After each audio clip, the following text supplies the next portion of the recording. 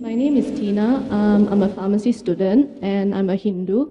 Dr. Zakir, I just want to ask, you're from India. I'm not so sure whether you're familiar with this practice among Indians, regarding this leave that you go and consult someone. And if you manage to find your leave based on thumbprint and other things like that, your whole life, your name, parents' name, I don't know whether this is a practice of Hinduism or is something made by the temples or people. And if so, if everything is already written, how is it comparing Hinduism or maybe this practice with Islam, fate and free will? Thank you.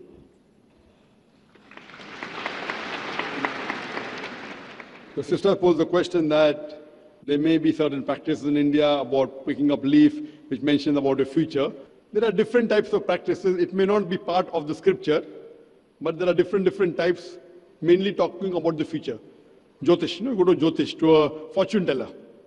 Go to a fortune teller, different types. You see on the streets, there are many cards kept, and a parrot goes and picks up a card, and then they read, and that talks about the future. You go to a machine, put your date of birth, and the machine tells you something.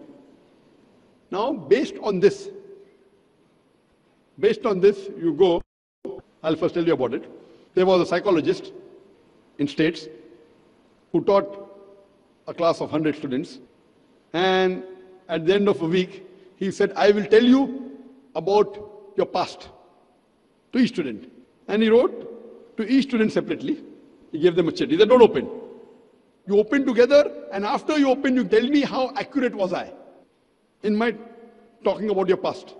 So all the students opened, and 95% of the students, they said that the professor was more than 90% correct. 5% said that he was 80% correct. The key to it was the professor wrote the same thing for everyone.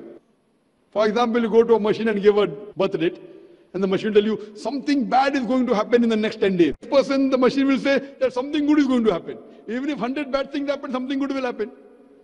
So most of these things, talking about the future, it's a big fuss. Sorry, I just wanted to say because like my family, it's a thing to do this. So my leaf was found and they read it.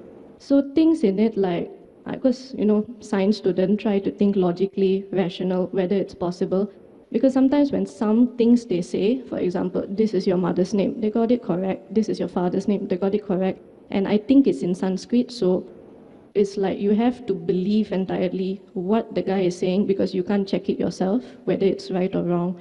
I think I was 16 when I read it, so they said the age where you read it was 16. There's still like, maybe out of 10 things, 8 things you got correct. And it's like, sometimes I try to think this logic and the fate, it's like there's a fight there. Which should I believe? I'll just come to it, sister. Let me complete my answer, and that will cover your question also. As I was saying, that most of the people that do is a big fuss. It's a big gimmick, just to make fast money. What Quran says, which I mentioned in my talk, Surah Ma'idah, chapter 5, verse number 90, Ya alladhina amanu, or you believe in namal khamru or maisuru, most certainly intoxicating and gambling. Wal ansabu al azlamu, dedication of stones, divination of arrows, rishtu min amali shaitan. These are Satan's handiwork. Fashtanimu lakum tuflihun. Abstain from the handiwork that you may prosper. Here Quran says alcohol, gambling, fortune telling, and dedication of stone. Fortune telling is same. These are Satan's handiwork. Abstain from it that you may prosper. Quran does not say that no one can predict the future. Alcohol, gambling, fortune telling, dedication of stones, these are Satan's handiwork. Abstain from it. Quran does not say no one can predict the future. But most of the people who predict the future, they are just doing a gimmick to make fast money out of it. Based on the Quran and the Hadith, we come to know that there are Hadith of the Prophet Muhammad, that there are jinns who listen and they pass on the message to certain people. We as Muslims should not be involved in it. It is prohibited. But that does not mean no one can predict the future. Most of the people who claim are all wrong. But there may be certain human beings who can predict the future. But we as human beings should not indulge in it, whether it's right or wrong. Indulge in it. Quran does not say you cannot. There are many people who talk about palm reading. And there are times when some people are 50% correct, some people are 70% correct. If you put heads or tails, 50% will be right, sister. No, heads or tails, 50% will be right. So, some people do it just by chance. There may be few maybe a very small percentage who may have the art of knowing about the past. That is mentioned in the Hadith of Prophet ﷺ. But we as Muslims should not indulge in it. We should not indulge in black magic. We should not indulge in fortune telling. Why? It will cause us harm. So in this context, sister, we as Muslims are not allowed. There may be a very small percentage which may tell quite a major portion of your past or of your future. A very small portion. But we as Muslims are not allowed to indulge in it. That's a commandment, like how we are not allowed to have alcohol, we aren't allowed to gamble. So indulging in it is not good, it is prohibited. The same thing I'll tell you, that as a human being, if you agree that Quran is the word of God, the Quran does not allow a human being to... Hope that answers the question, sister. Now, I mean, like, now once I've already seen it, I rather would have not seen it. But because now you know it, and then it's stuck here, it's a bit difficult sometimes when you want to just believe in fate or free will. And then in this context, do you believe that we can still practice free will, or is on fate? Sister asked a question that if you know what is happening, then can you practice free will? As I told you, there's no one you can say who can 100% talk about the future. So even if, like you said, out of 10 things, 8 are coming correct, you may never know the thing which hasn't come correct, it will come correct or not. So you yourself said 80% correct.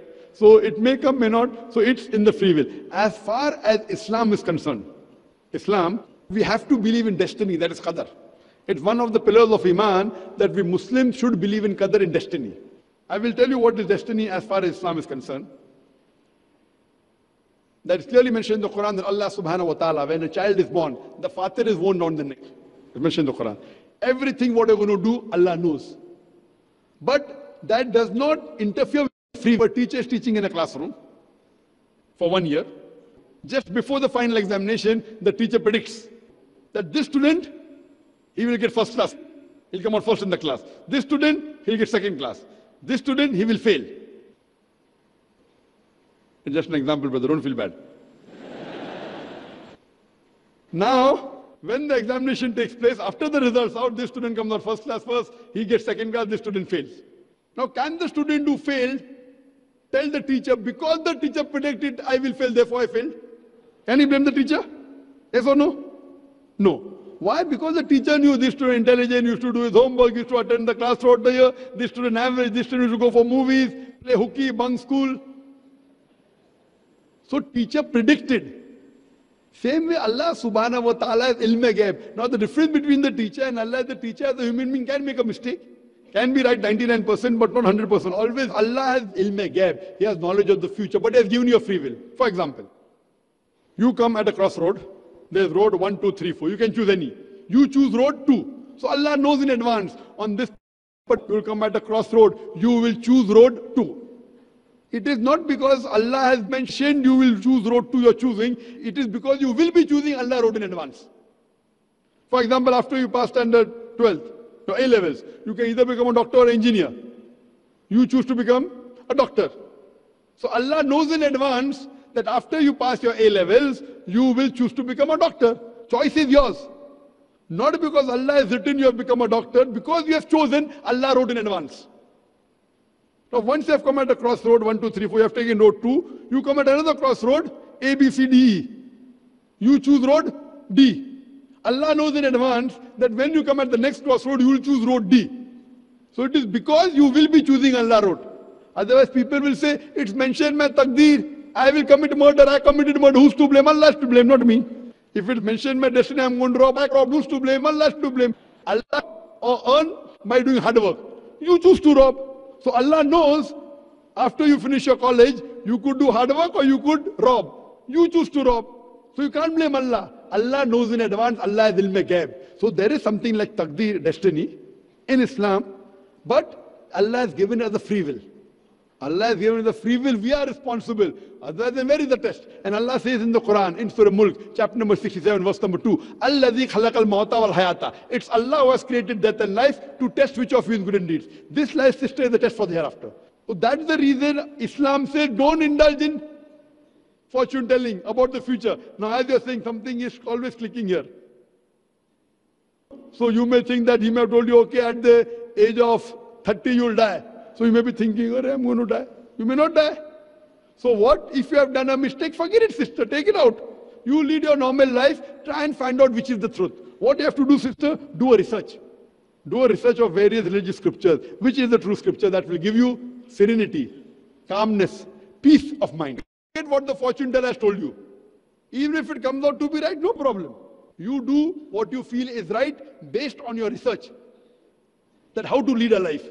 So this Quran, sister, is the last and final guidance given by Almighty God to humanity. It's not meant only for the Muslims or the Arabs or the Malay. It's meant for the whole of humanity.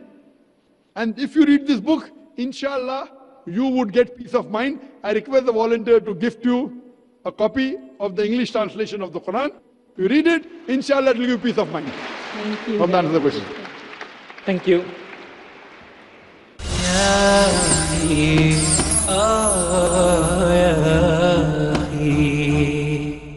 We will come back to mic 1. I request the non-Muslim brothers and sisters, this is the opportunity to ask questions. Please feel free. Though the moderator said you have to ask questions on the topic, for non-Muslims, there is a concession. You can ask any question on comparative religion.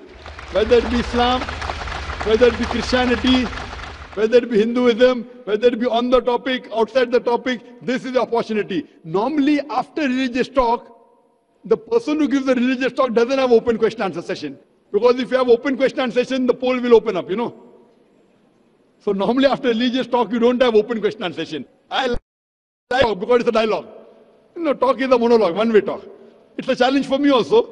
And you have a right to question me. You have a right to disagree with me. Only tell me the reason. If I'm at fault, I will agree. If not, I will correct you. You can even criticize the Quran. Please feel free. This is the opportunity. Normally, you don't get such opportunities after religious talk where you can ask any question. You can ask any question on comparative religion. I request my non-Muslim brothers and sisters, please come to the microphone, make a queue, ask the question, something which is troubling you, maybe before you came here, which was troubling maybe 2 years back. This is the opportunity. I will try my level best. Even if you criticize Islam, I'm young, I can take it. No, I've got white hair, but I'm young, mashallah. Yes, brother. Welcome back, friends. I hope you enjoyed the video till the last minute. The 6th other question that I have, I'm a Hindu and my family background is Hindu, so there are some action that has been happening in my religion by my parents that is not discussed by the religion or not discussed by my religious book. So what is this? So actually she was trying to ask a question like, there are different kind of people that use the hand, the palm. They check the form and they said that, wow, a very great happiness has been coming to your home after 2 days, 3 days. Oh, 4 days, after 4 days you will be dead. Oh, after 5 days there will be a problem coming in your life. So like so-called people, they said that it's a fortune telling. But it's totally bad, totally prohibited. Because Allah subhanahu wa ta'ala clearly mentioned in the Holy Quran, Inna Allaha alimu ghayb as-samawati wal ard. Mean that Allah subhanahu wa ta'ala known the unknown things which will be happen to you in your next time. Even the prophets, the angels, all the things doesn't know about the future except Allah subhanahu wa ta'ala. Only Allah knows that what will be happen to you in your next time, and that is clearly mentioned in the Surah Luqman. Allah subhanahu wa ta'ala said that Inna Allah alim ghayb as-samawati wal ard, and Allah subhanahu wa ta'ala said that Inna Allah indahu ilmu as-sa'a wa yunazzilu al-ghayth. Allah subhanahu wa ta'ala said that the knowledge of the Qiyamah, the doomsday, it's with Allah subhanahu wa ta'ala. Wa yunazzilu al-ghayth. When will we rain? Like for example, it doesn't mean that the people of community or the people of weather, it said that tomorrow at 12 it will be rain. They say that expected rain, not it said that it will be confirmed it will be rain. So the confirm information with Allah subhanahu wa ta'ala. وَيَعْلَمُ مَا فِي الْأَرْحَامِ, that which thing, pregnant woman, with what will be in the abdomen, the midsection of a woman. It only know Allah subhanahu wa ta'ala. If you say that today ultrasound, ultraviolet and make technologies, it gives you allow it tell you that this is the male, this is female, but they give you information, but after 4 months, 5 months, 6 months, etc. 5 months, 6 months, etc. That doesn't give you the appropriate information, and nobody knows that what will be happen to you tomorrow. So those people who give you a fortune tuner, that I will fortune teller and I will like that, totally fake news. It will be not accepted.